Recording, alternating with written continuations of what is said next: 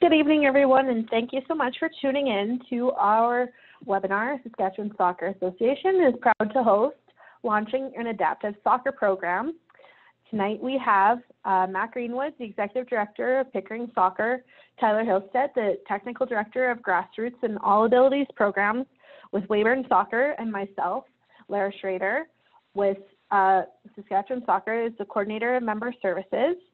So tonight, first we're going to have Matt present, then we're going to have Tyler present, then I'm going to let you know some of the programs and services that we have coming down the pipe, and there will be an opportunity for questions at the end for both Matt and Tyler or myself. For now, we're going to leave everybody on mute, and you are able to unmute yourself, but if you just leave yourselves unmuted, I will mute you back. Just to preserve sound quality for everyone, as we are recording this webinar and we'll be posting it on our website for those who are not in attendance. There's also a group chat there. You can type your questions during the presentation if you have questions, or you can save them for the end. And if there's nothing else, then I will introduce Matt, or I will allow him to introduce himself. So one moment.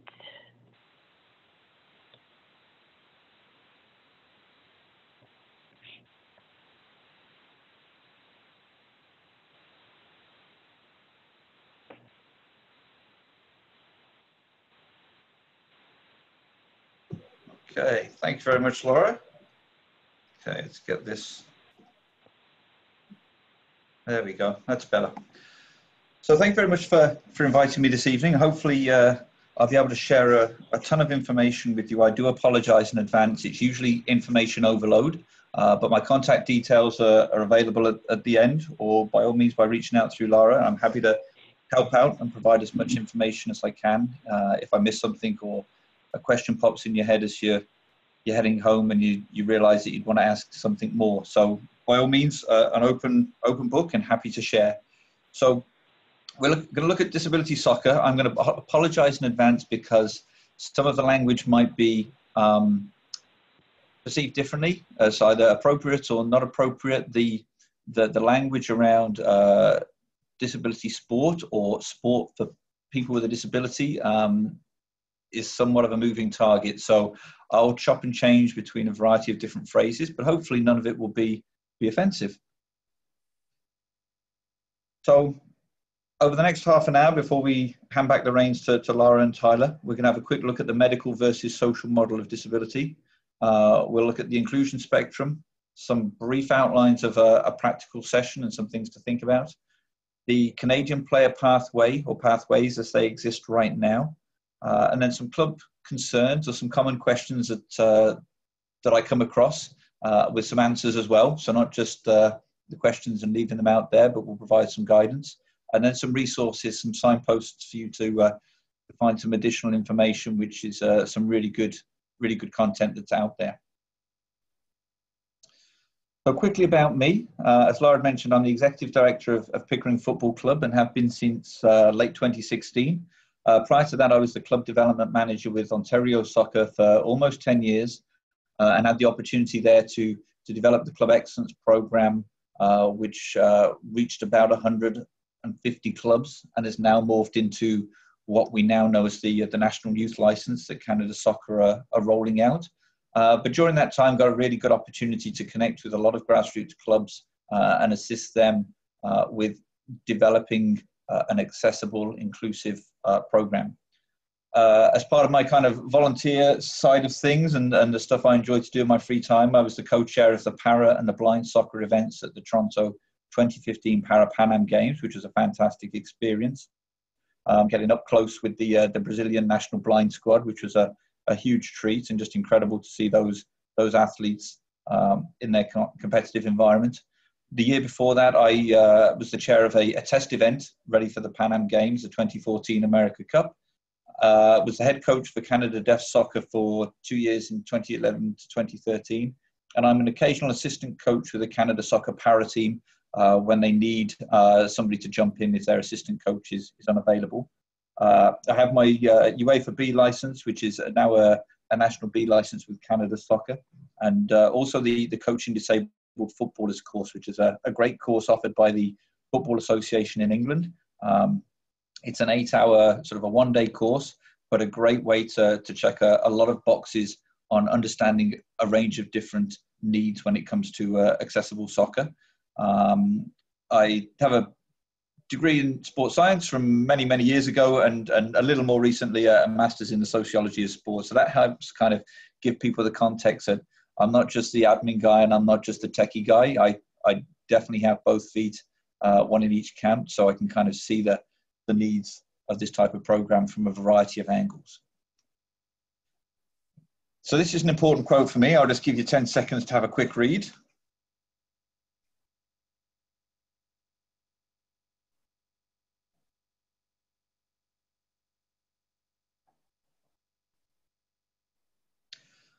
And I will actually read it as well. So you put your stake in the ground. It does not mean that there is no flexibility, but if you've done your research and have your evidence, it is easier to engage others. The engagement is focused and driving toward change. And the real two words that I need to underline here are the research and the evidence. It's categorically out there when you're talking to boards or you're talking to coaches that are, maybe a little bit wary or cautious of getting involved in an inclusive or accessible program, that the research and the evidence is out there. There's definitely a market. There are kids and adults out there that want to participate in soccer. They want to be given that opportunity. It's not scary. It has all sorts of great benefits for both the athlete, but also the coach involved in it, the volunteers, and also the parents on the sideline that get to see their child or their adult in a new light, but also they get to connect with other parents on the side. So it's out there. There's lots of great practice, lots of academic research that shows that these programs are important, that they need to be offered. So I would certainly push back if you're having to make a presentation to your club or a district board and they're a little bit unsure, reassure them, and I'll share with you some examples that these things are happening and they're out there. So let's jump on the bandwagon now and start to make this happen. So why do people play soccer? For the non-disabled, it's about staying in shape, having fun, being part of a team, passion for the game, developing social skills, meeting new people, and developing bonds. And of course, I imagine you're one step ahead of me. This is really not too different from people with a disability. So all of those reasons would be a key part. What I would say, there are some maybe added or more specific reasons. So something to prove, whether it be to themselves or to other people or to their family members. A sense of purpose and belonging, which is really important. And finding a peer group, because a lot of times athletes with a disability or people that would want to join this program really don't have a huge connection of friends, particularly if they're older and not in school. That network can be severely diminished with friends that they would hang out with or play with. So that opportunity to find a peer group and have that sense of belonging is really, really important, and a big part that we focus on with our program here at Pickering Football Club is around that fun and friendship, and getting out of the house. Again, it's one of those risks, particularly within a school environment, that a student may not get the opportunity to be part of the physical education class. And sometimes it's, let's say, easier, in inverted commas, to send them to the library or maybe have them sit on the side and do the scoring for the rest of the students participating in the activity. This is an opportunity for them to get out, whether it's out of the house or off the bench, and be active. So the medical versus social model, and we'll just go over this quite briefly, is really the two ways of thinking around disability, or the two main ways. So from a medical model perspective, it's really focused on a negative slant, and it's all about the individual that, as it says here, the child. The issue is with the child, and that the child is faulty, that they get labels that are negative connotations. The impairment becomes the focus of the attention, not the ability, but the disability. And you'll see down that column of variety of different ways that the medical model presents itself. And society remains unchanged. And that was really kind of the old way of thinking, if you like. I'm pleased to say that there is change, probably not as quick as we would like it to be. Actually, I'd say definitely not as quickly as we'd like it to be. But the social model really puts the focus on society as a whole. We have within Ontario the Accessibility for Ontarians with Disability Act, AODA, which has really started to raise awareness, but there's a lot of negativity, pushback that the law itself doesn't really have teeth. So for a club example, the first part of this new AODA was that as a club, we need to have a customer service standard. So we have to have a policy that ensures if somebody needs a document that they either can't read for one or many reasons, we would provide it in a different format, or we would sit with them and we would talk them through what is in that document. The same with a working dog, that they're totally allowed to come into our facility, into our dome. There's no barrier for the person with their working dog. So it's really putting the onus on society, as businesses, as companies, as associations, as clubs, that we're making ourselves as inclusive and accessible as possible. And the real pushback, as I said, right now within Ontario is that there are some big players, some big companies that really aren't pulling their weight, and there need to be some fines. I think that's what's going to start to really shake this up. And AODA is groundbreaking. It's very forward thinking, but there's a lot still to be done when it comes to sort of changing society's perspective. And from work that we've done with Ontario Soccer, they also had to comply to AODA, so they also had to have a customer service standard in place. And what we actually did was use some best practices from the club here in Pickering, from a couple of other clubs that are running accessible programs, and kind of use that to spice up AODA. AODA is a very dry law.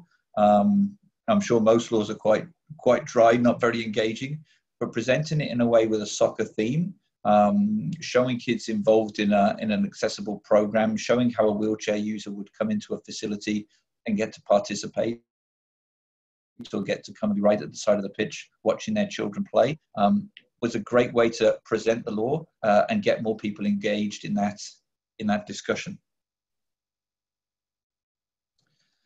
So, as with everybody, and a lot of this you'll realize comes down to any other program that you're offering. Kids, adults, coaches want some sort of meaningful competition experience.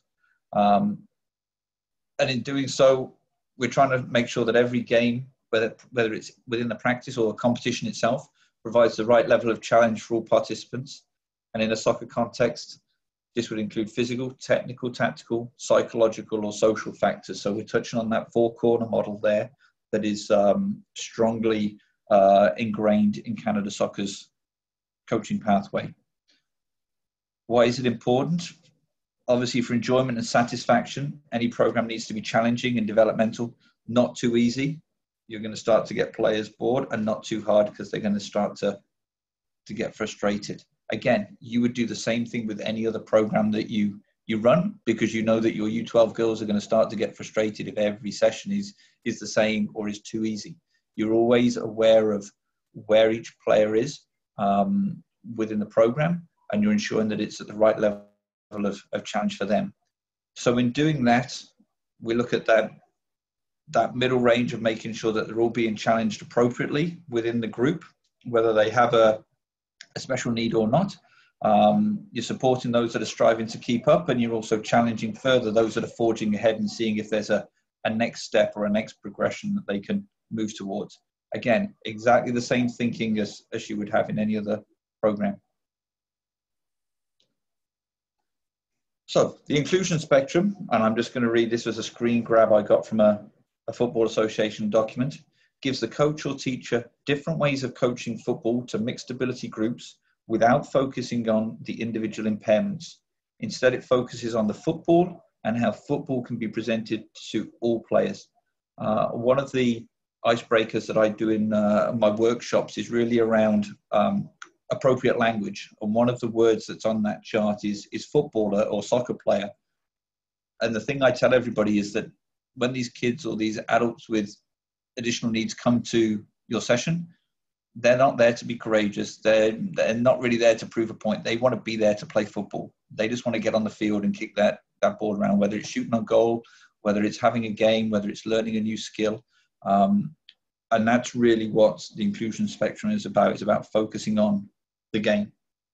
So there are 4 avenues there: parallel games, modified games, open games, and then disability soccer specific. So open games, everyone in the group is able to participate with minimal or no adaptation or modification. This would include warm-ups, integrated games, individual skill development, or cool-downs. So an integrated game is the one there that might raise questions, would be around, you may have different zones on the field where you can still play a game, but within a certain zone, you may have 2 wheelchair users playing against each other one by one. And then as the ball moves into the next zone, maybe you've got 2 amputee players playing together one-on-one. So you still have everybody included in one bigger game, but you're integrating a variety of different needs in there in a safe and fun way. Modified games occur when changes are made to the game or activity in order to promote inclusion. And again, this comes down to your coaching, so altering the space, adapting some of the rules, and varying the equipment. Again, something that you would typically do with any other session. Parallel games, when everyone plays the same game or game theme, but they're organized in ability groups where the activity is set at a level appropriate to each group. So this would be, rather than that first example I used where everybody's on the same field, this may be parallel mini fields where they're all doing a passing drill or a passing technique, but within their disability specific group or at their ability level. And then finally, disability soccer, so play in impairment specific groups, either for safety reasons or as part of the competitive structure. And the 2 kind of examples here that always jump out: blind soccer and power chair soccer. So power chair soccer, particularly the risk of injury if the power chair rolls over somebody's foot who isn't using a power chair, obviously is a huge risk and danger. A blind soccer, if you've got a mix of people on the field wearing eye shades that are playing in a blind soccer format with other people that are sighted, can also be an added risk, obviously, with running into each other. So within a practical session, as I've mentioned earlier, the 4-corner model, and we try and integrate that into what we do within our All Abilities program here at Pickering Football Club. So you're always focusing on the technical, psychological, physical and social components. And from week to week, session to session, there might be a little bit more of one and a little bit less of another. So for example, our season end session that we just had on Saturday morning was a little bit of technical, but really it gave the kids the opportunity to watch a couple of guys do some fantastic juggling to kind of really engage the kids. And they loved watching all the tricks and spins that these guys could do with balls. And then also the social bit. So at the end, we went into the event room. There was cake, there was streamers, and it was kind of a party environment. So we weren't on the field full on running around and playing and kicking the ball. It was some other ways to ensure that we encourage the players to, grow their love of soccer. So when you're doing your session planning, and as I said, there'll be some resources, some signposts at the end. When you know who your registration is, who your group of players is, and if you've got the opportunity to find a little bit more out about them, see what you can do from a research perspective to see if there are some impairment-specific resources or guidelines out there that can help you. A lot of times the number one source will be mom or dad, and they're going to tell you an awful lot about what little Johnny likes and what he likes to do, and whether he's nervous to get on the field, whether he's confident in a big group, or whether he'd really like to do more one-on-one work. So you'll get a lot of that guidance, and then session plan in your group. So as your coaches grow within this program, they're going to start bouncing experiences and ideas off of each other of how they've worked with different players in the group, challenges that they might have had to overcome to make sure that the session ran smoothly. And one of the things I love about our program is that we have a number of young leaders that are sort of in their late teens that are really buying into this and are very keen to share at the end of the session what they did, ready for that next session. So similarly, at the end, at the review of that practical session, feedback from the players and feedback from the parents. We are just involved in a program right now with Queen's University, where we're looking at quality participation. And a lot of that is down to sort of one-on-one interviews and conversations with players and parents at the end of a session about the quality experience they had and whether they really felt that they belonged and they had fun, and whether they were engaged with the coach or the volunteer that was with them and assisting them, and getting a real sense of the quality of that experience. Not just that that the pinions looked great and the balls were all inflated and the session progressed nicely, but the real sort of personal experience that those players and parents got from the session. And then reflecting. A lot of times you'll do this with your other sessions. You're driving home and you're reflecting on what worked and what didn't work and what situations came up. Again, take that, park it, and then when you get to meet with the coaches again, bounce that idea off them and see if other people have a solution or may have a trick that they can share with you. So, Canadian Player Pathway. A lot of what we do right now is down at the bottom of that page. So Grassroots Pan-Disability Club programs is really the bulk of it. So within Ontario, we have clubs that are quite closely linked to Special Olympics. And Special Olympics are really kind of helping coming in and running those programs. But then we have programs that are called Breaking Barriers or All Abilities. I'm trying to think of some of the other names out there. It's just a range of different names, and it's a range of different needs on the field at one time. If you go in with the mindset that you want to do a program for blind or visually impaired players, you've got a very long road ahead, which might mean, you get one player and then maybe a couple, and it's going to be a long path. From a grassroots perspective, open the door, let the players come in, see who you've got to work with. And if you can work on a one-on-one basis with each of those players, then so much the better. And then that'll ensure that they come back, they've had a positive experience, somebody looked after them and really cared for them, and they'll keep coming back. Our program here in Pickering started 12 years ago with 3 players. The week after that, we dropped to 1. But the founder at the time persevered, and we're now at about 70 to 75 players in our indoor season, and that grows to about 90 in the outdoor season, as well as some other offshoots that we've started to develop, some other programs. So you've got to persevere, but if you open that door really widely to begin with, then you can start to work with a group, and then those pathways open up for Special Olympics players. You'll see there on the right-hand side is really well resourced and has a very good system to get players through to have the opportunity to represent Canada at Special Olympics worldwide. The Canadian Deaf Sports Association has something of a system for athletes with a hearing impairment, but it's a bit fragmented and it's a bit challenging. And then on the left-hand side, we have a men's national para soccer team, which is run by Canada Soccer, and it's the only disability soccer program that they have at this stage. Hopefully they'll think about growing more in due course, but that's the one that they support, and that's for athletes. Unfortunately, right now, male athletes, but there's a huge push to address the female side of the game as well. But that would be male athletes that have cerebral palsy, have had a recorded stroke or a traumatic brain injury, and they're eligible to compete there. So if you have any players within your programs, by all means reach out to Drew Ferguson, the National Para Soccer coach, and his email address is on the Canada Soccer website.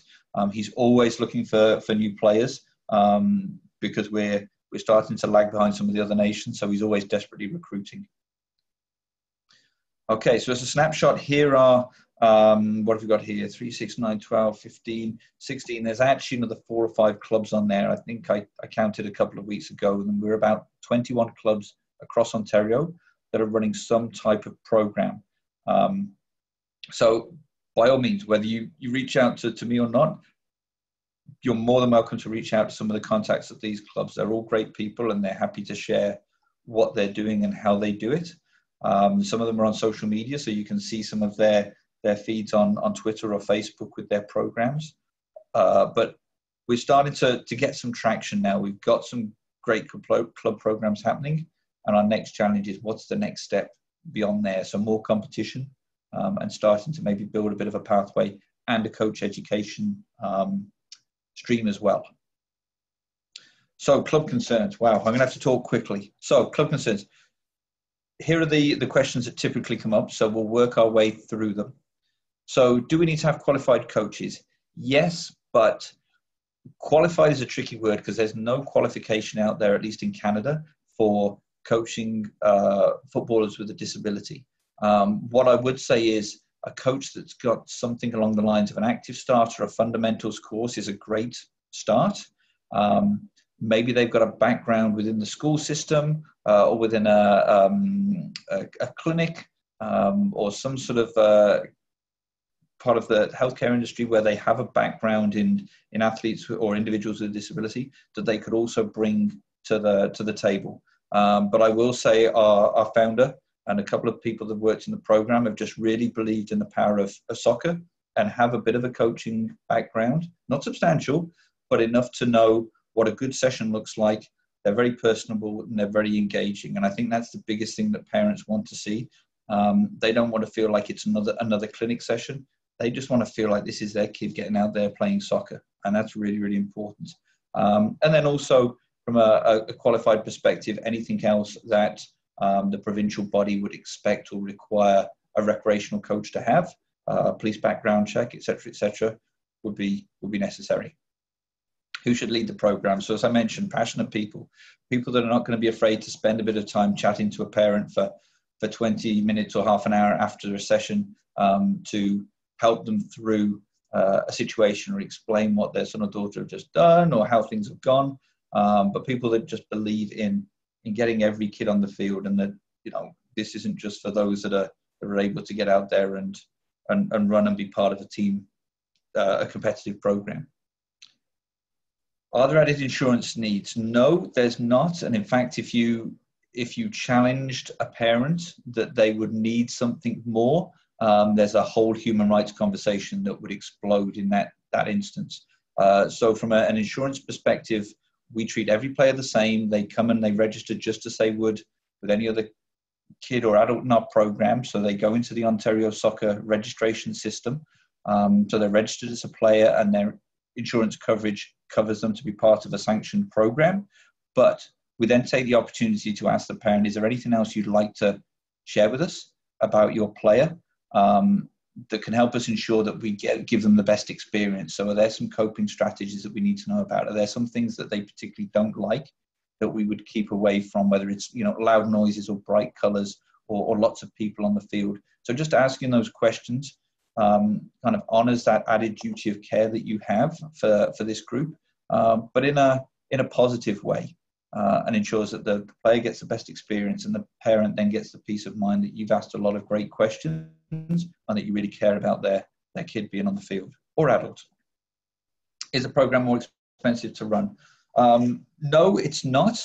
But what we do as a club, I know a lot of clubs actually offer it for free. What we do is go after a lot of grants, and these programs usually sell themselves from a sponsorship perspective. So you're able to really offer some good subsidies there to bring that price down.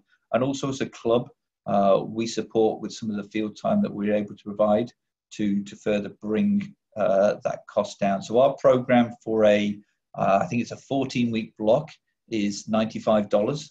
I know other clubs that charge $120, $125, and as I said, other clubs charge absolutely nothing. So it's really up to you as to where you want to price point that, who you can work with. How do we find volunteers? So they're in your club. Our best example of this, and I know other clubs that have bought into it, at the time we went after our U12 and our U13 competitive girls, mainly because girls are more attentive, if I can say that, and they're not going to just run to the goal and just insist on pounding shots into the back of the net, which the boys teams usually do. But the girls' teams actually worked really well, and the girls would come back season after season. And as best as possible, we would organise the All Abilities session around the same time, just before or after the girls were practicing. So they'd do our session, then they'd go and do their own practice. But they were great. They would stay with the player. If the player needed to go to the washroom, they would go and escort them there and make sure they come back safely. They'd stay with them on the field. Just a general sense that they're not getting distracted, as I mentioned, as some of the boys were more inclined to do. But with some of the older players, we've been able to encourage them, the U15s and the U16s, to also come and help out. And we do a 3-hour training course on a Saturday morning, sort of a week or 2 weeks before the season starts, and bring all of those new junior volunteer coaches in to learn and understand what they're going to experience. A lot of them are after their volunteer hours, but it's a hugely beneficial experience for them as well. Where can we find more information? Next slide. Oh, not the next slide. Sorry, I inserted one here. So these are our programs at Pickering. You'll see in the middle there are All Abilities Soccer and Multi-Sport program, a junior age 5 to 12, and then senior age 13 plus. Those are our bread and butter courses that we've been running for the last 12 years. And now what we've evolved into that are some support, kind of some gateways. So that All Abilities Active Start and All Abilities First Involvement, 2 different ways to approach this group and see if there are other players that might be ready for some soccer, but after they've done something that's more kind of multi-sport specific. And then at the top of the tree there, actually not aging out our players at 18, but starting to now offer an adult program, which we hadn't done previously. So I'm really happy to see that we've introduced that. And then ideally, some of those players will find their way into a national opportunity with Special Olympics or Canada Soccer, but for the most part, they stay within our grassroots program. So resources, lots of resources out there. The bottom 2 there, Everyone Plays and Achieving Accessibility, are 2 Ontario Soccer guides that are on the Ontario Soccer website.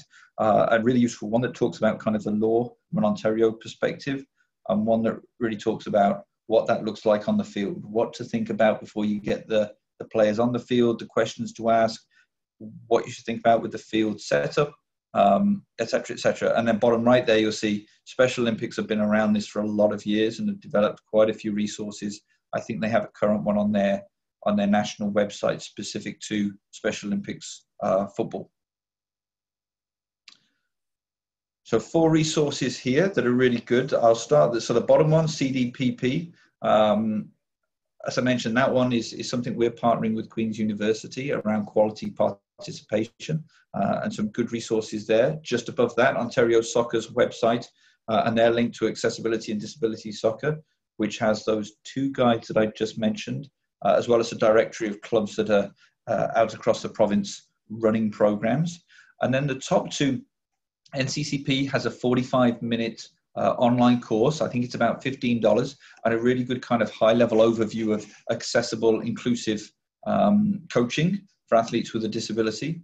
And then the top one there, Jumpstart, is an online course. It's about 2.5 hours. I think it's $30, but really delves a lot deeper into disability sport.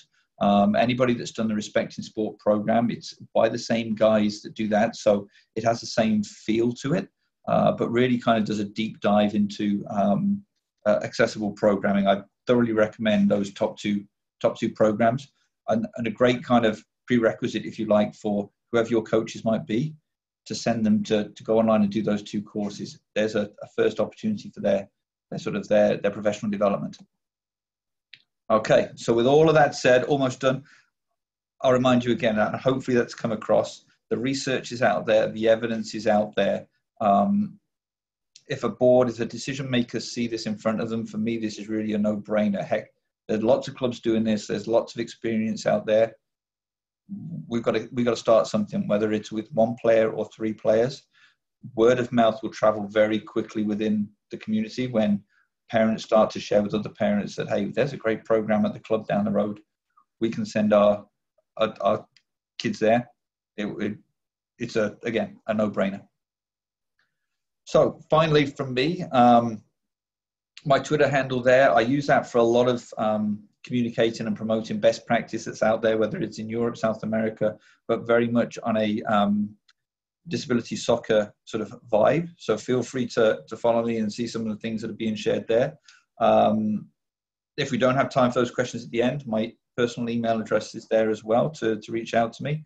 And I also write a blog with some of the experiences that I've come across from whether it's a blind soccer session or delivering a pan disability session, and just kind of sharing that information. It's more powerful if it's out there and people can benefit from that. Lara, that's me. A little bit over time. I do apologize, but hopefully everybody's still awake. No problem at all. Thank you so much, Matt. So we'll come back to questions with Matt at the end. And now if Matt stops sharing his screen, then we will be able to turn that over to Tyler.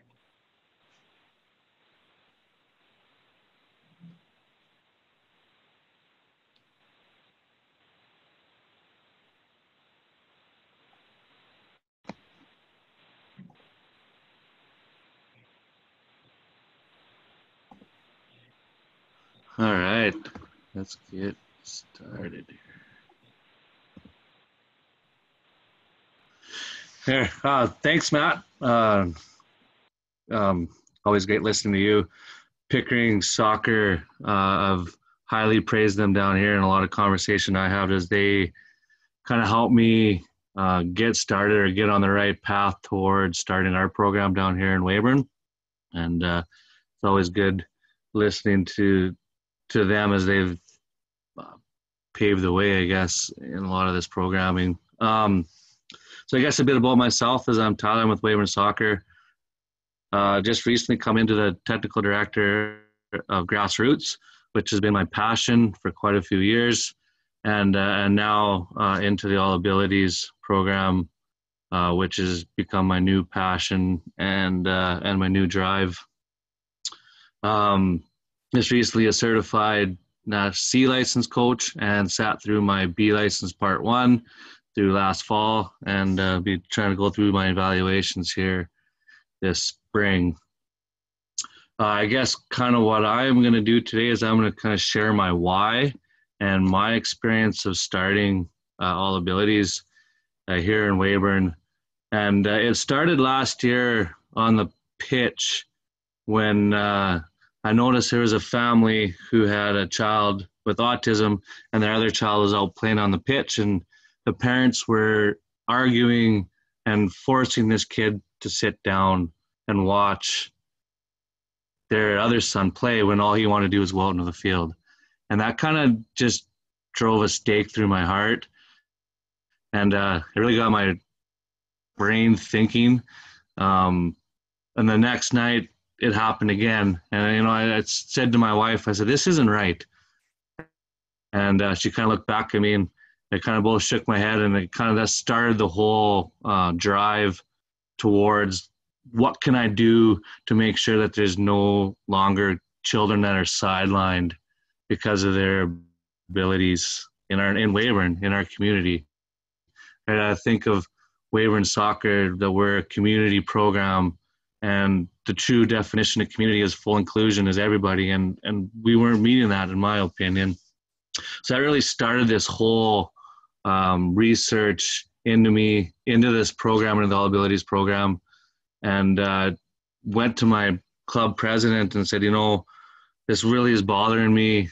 Do you mind if I take the league and do some research into different options and maybe see if we can bring a program for disabilities into Weyburn? And he gave me his blessing, and I guess that's where we came across, the Special Olympics, talking with them.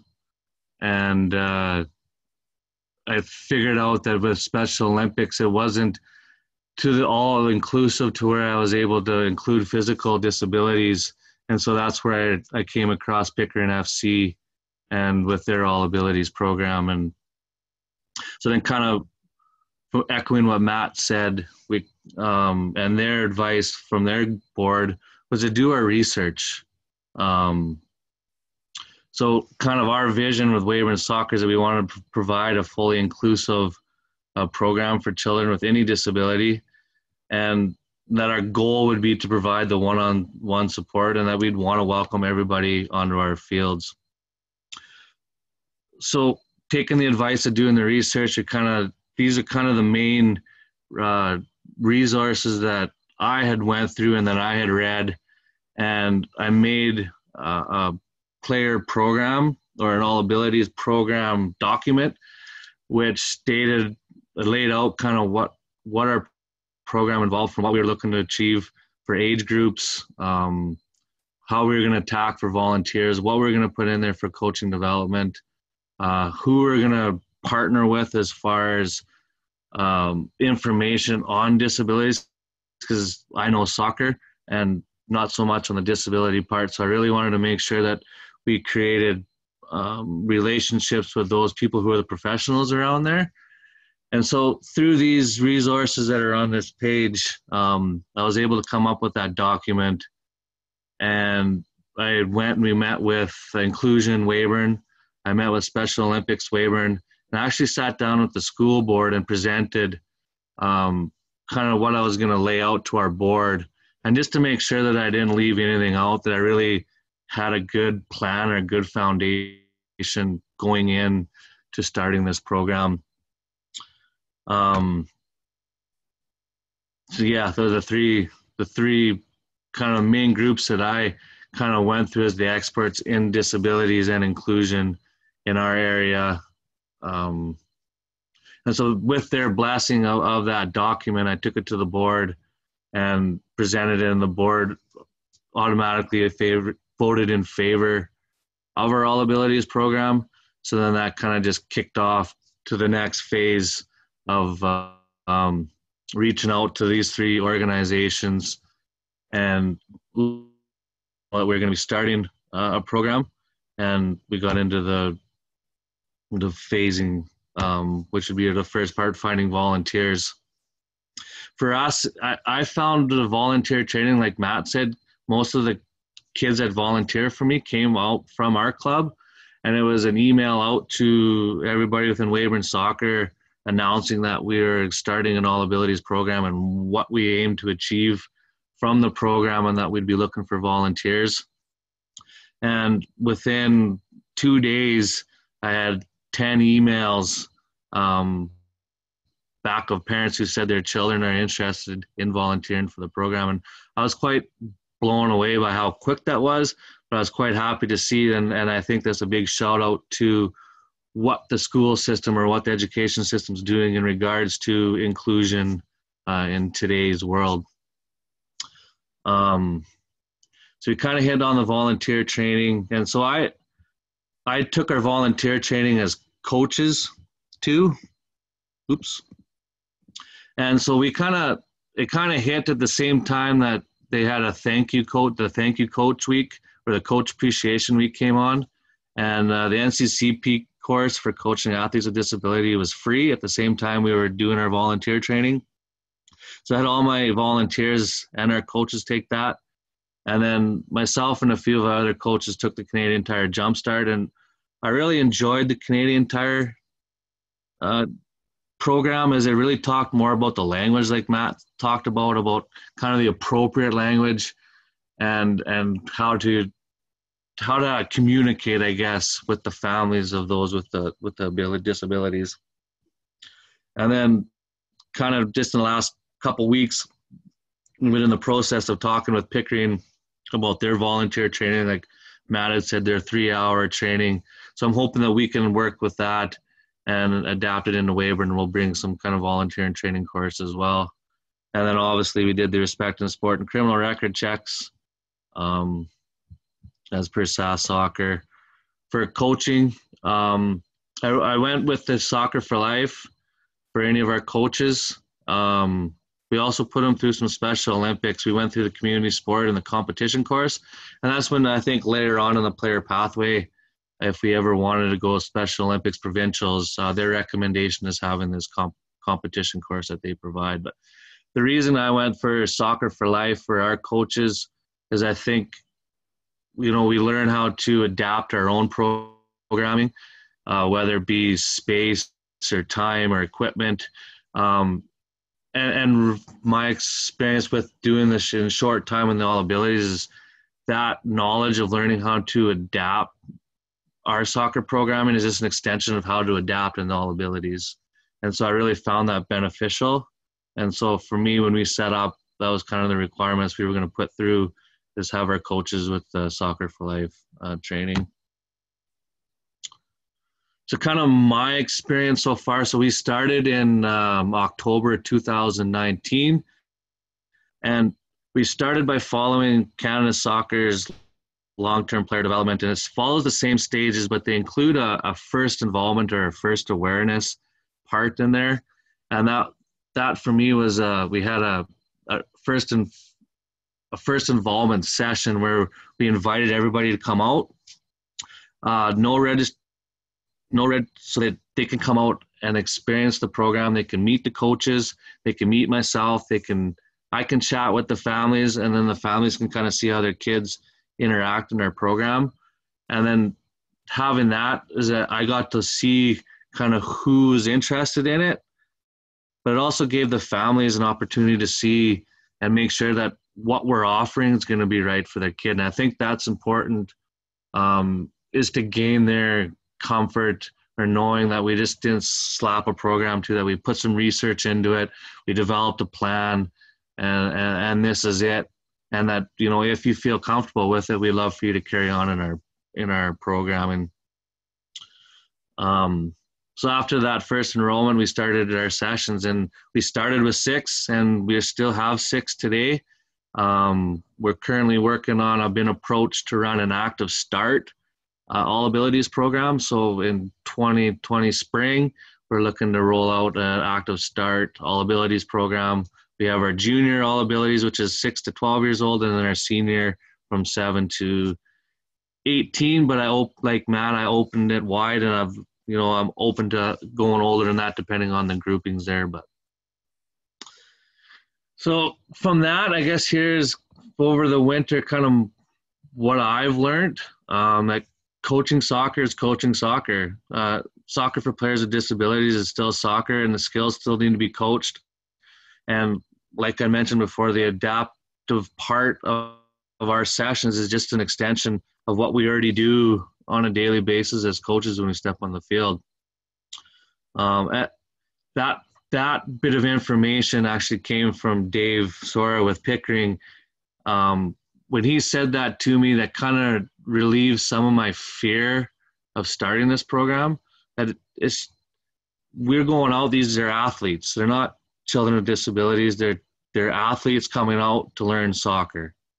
And that's what I've always gone into every session with, is these are just athletes that want to come out, have fun, learn the game, meet some friends, and get some physical activity. And so I've always left it at that, and I think a lot of families have been appreciative of that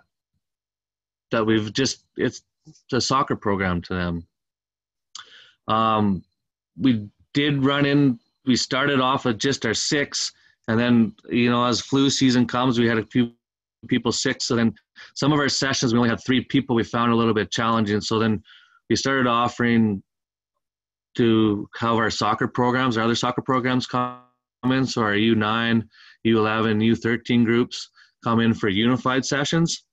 And I was quite blown away by the difference of how the athletes in our All Abilities program participated, but even their development from when we started bringing them on, like, they just become more engaged because they had buddies out there and they had friends, and they kind of just followed them along. And us, as we had volunteers, were with them, but it just brought a whole different perspective and really brought out a different dynamic in our sessions. And I really enjoy our unified sessions. And we even went out to inviting schools, church groups, church youth groups to come in. It's kind of anybody in our community that wants to come involved and be buddies in our sessions. We've had some really great sessions with people that have come out so far.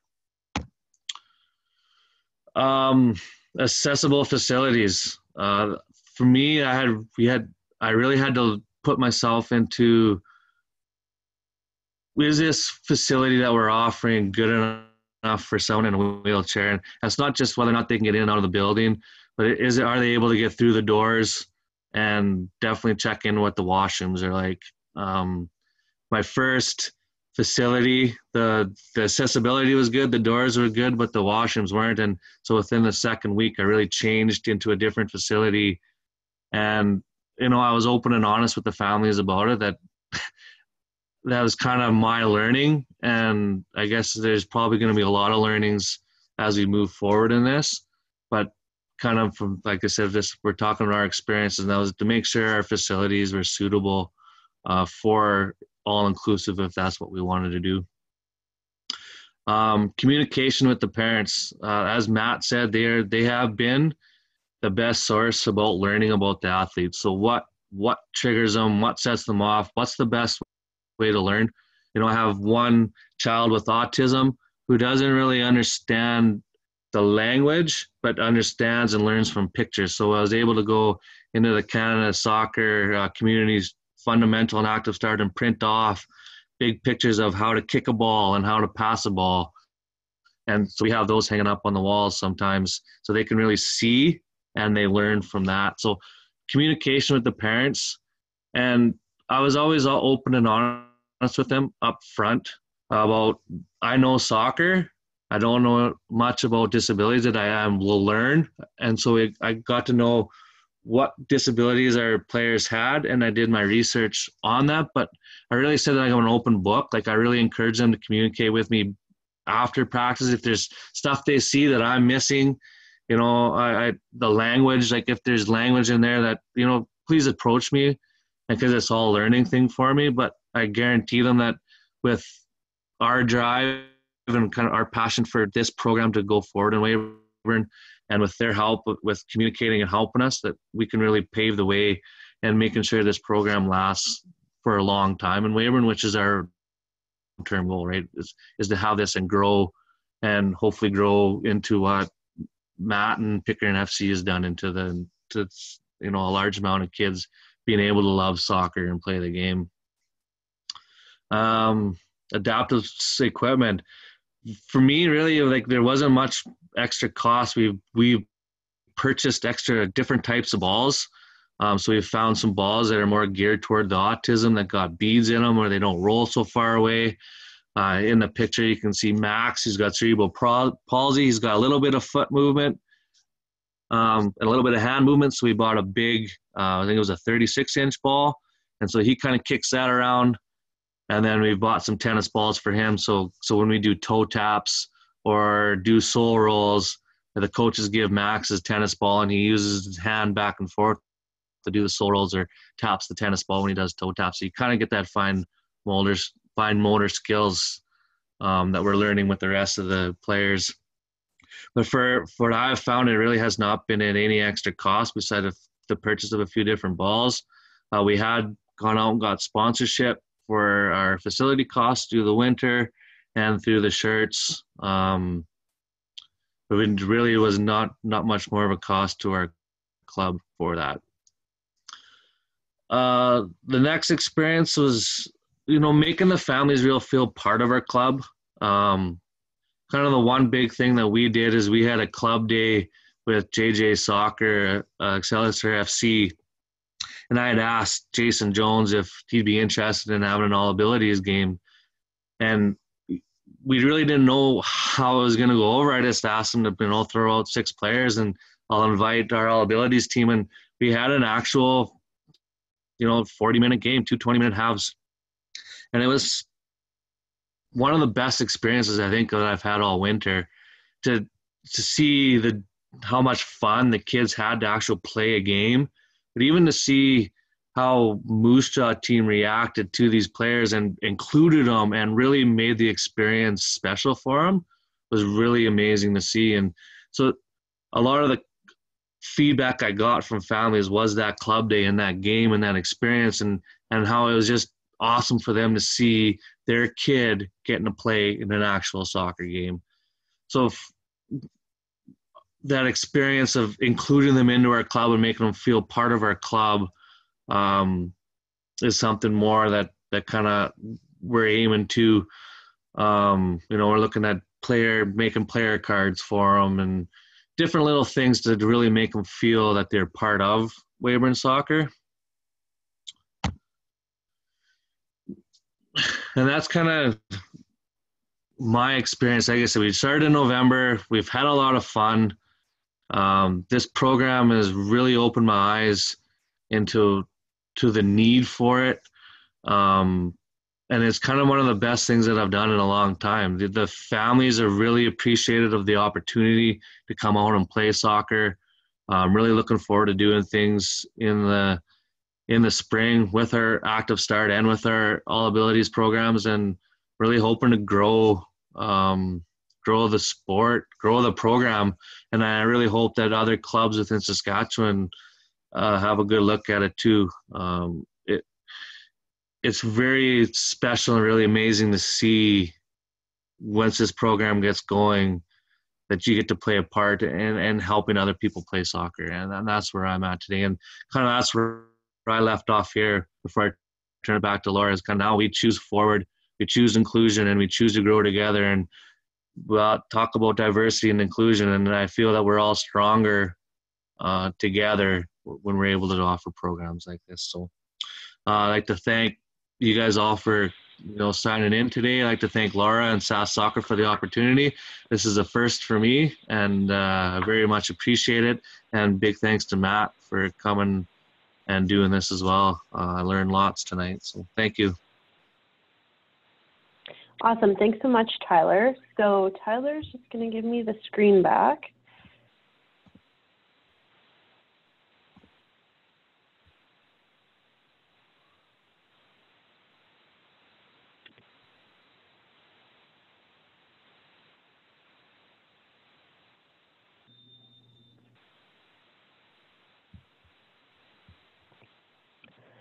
So now I'm just going to talk briefly about the programs and services that we are, one second, sorry.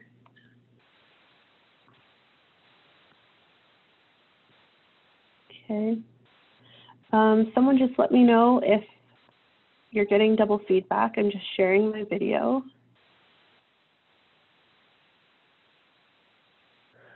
So I'm just going to talk briefly about the programs and services that Saskatchewan Soccer is now expanding to provide. And the first thing I'm going to do is show you a promotional video that we actually went down and filmed with Weyburn a few weeks ago. And the reason that we did this is because we want to expand adaptive soccer in Saskatchewan. And on YouTube, I could not find anything that showed what this looks like. And so I thought, why don't we just go do that and take that, since it's happening in our own backyard. So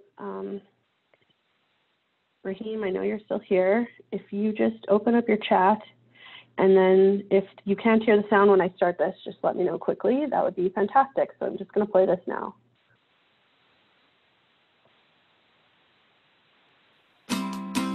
My name's Tyler Hillstead, and I'm the Technical Director for the Grassroots and All Abilities programs for the Weyburn Soccer Association. I missed you guys coming to play soccer. You missed us. I did. It's my favorite thing to do. I wasn't comfortable with having kids sitting on the sideline.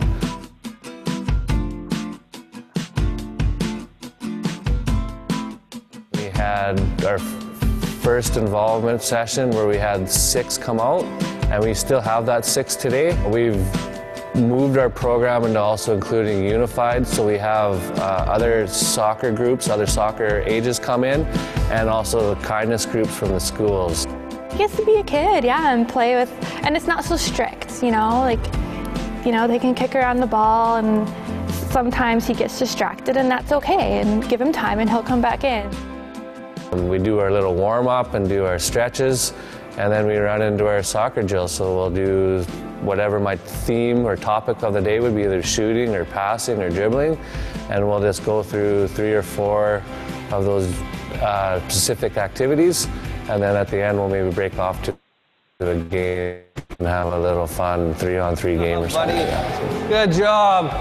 There's different types of balls to different types of disabilities. We got the big balls for the children in the wheelchairs.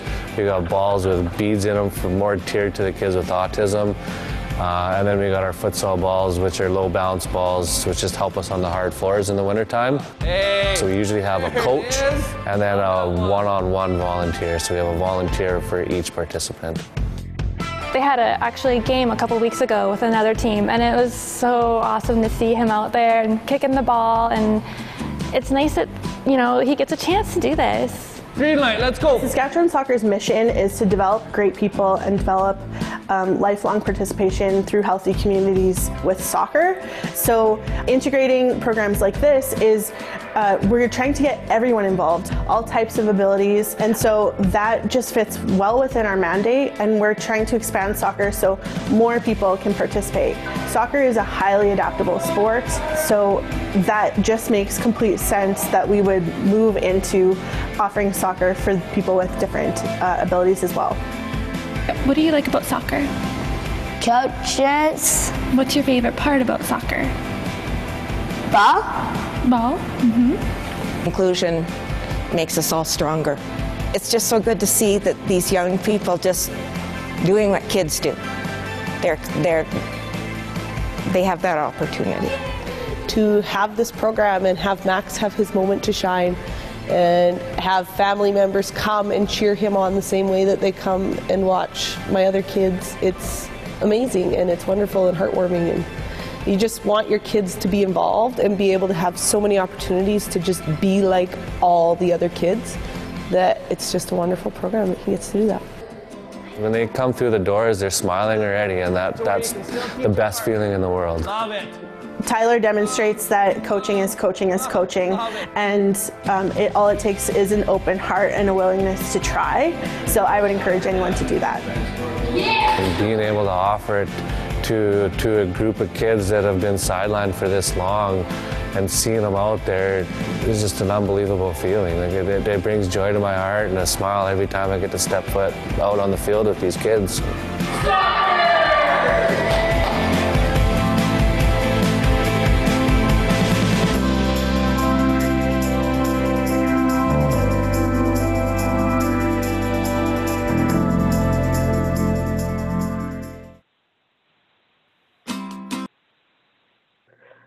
So I would just like to thank Lindsay Holmson, Creative Services, for filming that for us. And we greatly appreciate it and look forward to the official launch at the AGM that's coming up in a couple weeks, and using this as promotion of adaptive soccer programs, hopefully in the future. So just a few notes about our programs and services. So first of all, Saskatchewan Soccer has developed a guide to inclusive soccer, offering soccer to athletes with all abilities. We incorporated Matt's feedback. We used some feedback from a few different sources. So this is a great resource on our website. We also have a brand new adaptive soccer resources page, which is located under the player tab on the SSA website, which talks about the resources available for all the types of disabilities, and includes a lot of the resources, and whichever are not there, I'll be adding to the webpage that Matt and Tyler shared tonight, as well as other program opportunities in Saskatchewan, such as Saskatchewan Wheelchair Sports and Saskatchewan Blind Sports. So we would love for athletes with disabilities to be participating in our program. But if they're not participating in our program, we still want them to be participating in sport. So there are other opportunities available if this isn't the right choice for them, and we want all people to play. We have here a new promotional video, and our thank you to SAS Sports and their grants. We have purchased some adaptive equipment. So right now we have the balls that Tyler is describing. We bought two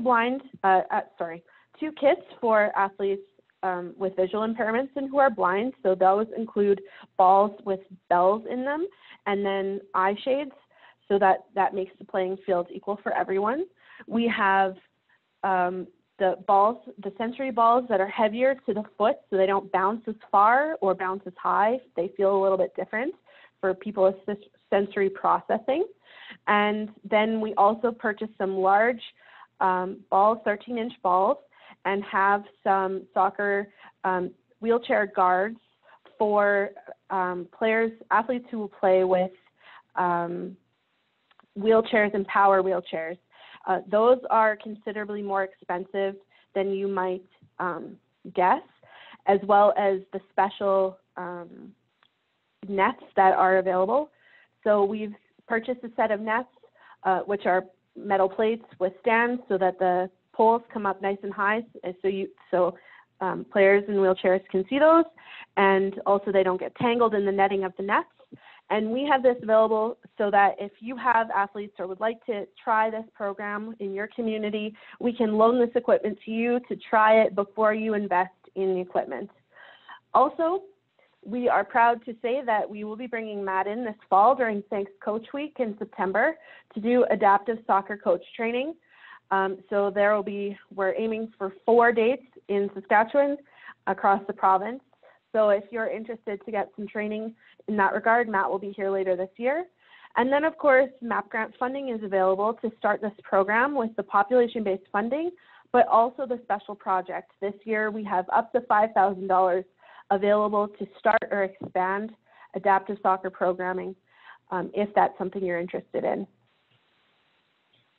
We also have a new adaptive soccer member strategy, so it includes all of those programs and services that I just mentioned, along with these elements. So it's important for us that we use inclusive and person-first language. We acknowledge the person before we acknowledge the disability. And our code of conduct reflects that we welcome people regardless of ability. We also acknowledge parents, guardians, and caregivers. We know that some people with disabilities do not live in the homes of their parents or are under the guardianship of their parents. So we acknowledge this, and we have changed our languaging in our policy to reflect this. We also have a partnership with Special Olympics Saskatchewan. We're proud to support the programs in Regina, Saskatoon, Humboldt, Estevan, and other locations across the province. And as of last year, we introduced the Special Olympics Provincial Championships. The only reason why we didn't have them this year is a lot of the athletes who participate went on to Special Olympics Nationals that were the following week. And so just with the nature of multi-sports, we wanted them to rest up to give their best there. So that we'll be bringing that back again in the future.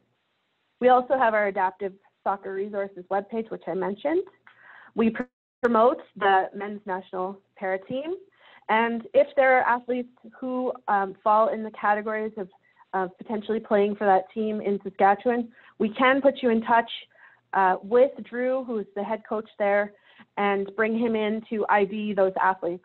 So that is something we talk with him on an ongoing basis, and will definitely do if there's someone who might be interested in an ID opportunity. And lastly, we are supportive of adaptive program development. If you let me know that, or Nicole, when she comes back, that you're interested to start an adaptive program and have specific questions, you're not sure where to go for the answers, we're able to do some research and support you with what we have available. So I'd like to thank you for tuning in for all of this time. This covers everything here. So I'm going to open it up to questions. If you have a question for Matt, Tyler, or myself, you can just unmute yourself and ask, or type it into the chat box, and I will read it out for the group. So if not, thank you for participating, and have a great evening. So any questions for Matt or Tyler?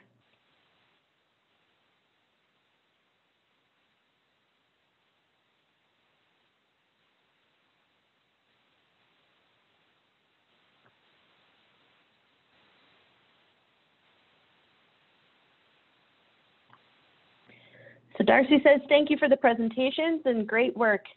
Thank you so much, Darcy.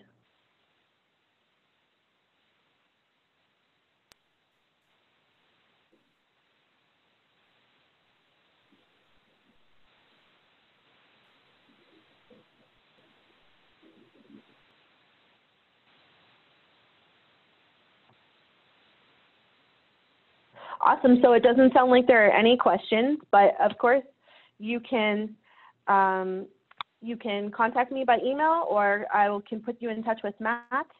And thank you so much for attending. We'll be posting this on our website, and I hope you have a great evening.